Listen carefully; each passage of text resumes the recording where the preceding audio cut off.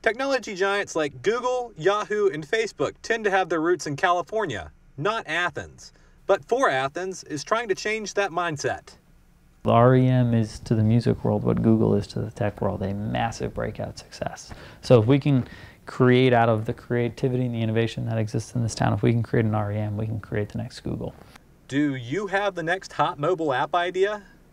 For Athens rents office space and provides mentors for those who are starting their tech dreams. This business community breeds big ideas for the future of Athens. We can create economic development on our own. We don't have to just wait for a Caterpillar or somebody to come in. You know, we can create our own jobs. Flannery has a 20-year vision for Athens. One student who's chasing his dreams here is Andrew Hara. He works on his app, My Crowd, in his office at For Athens. For Athens is an awesome community because it really does start relationships that are potential business partnerships down the road. My Crowd is a social networking app.